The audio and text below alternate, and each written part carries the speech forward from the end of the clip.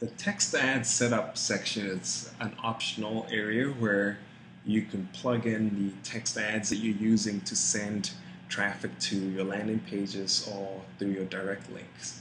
And the main advantage of using this, it lets you see the conversion rates of your different ad copies that you're using, and actually see the exact ad copy that you're using.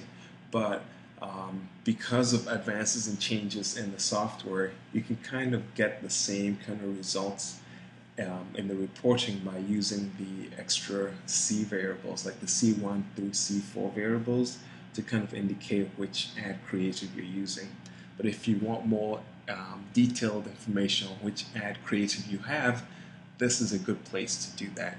So I'll do a quick example, and you should be able to do the same thing for advanced landing page setup, so I won't show that.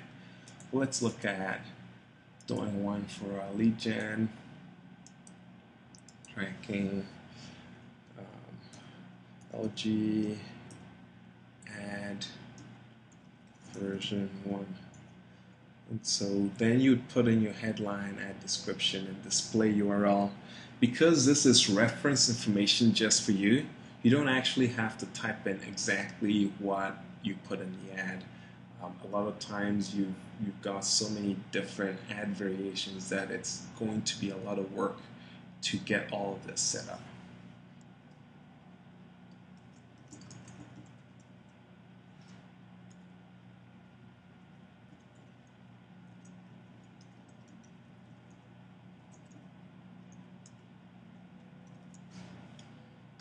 So we'll just add this.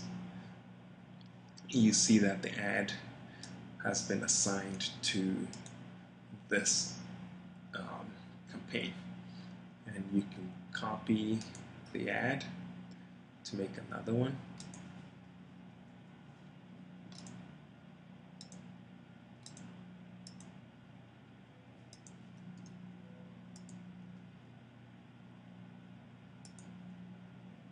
And we've got another one.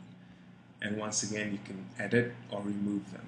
And so that's it with the text ad setup.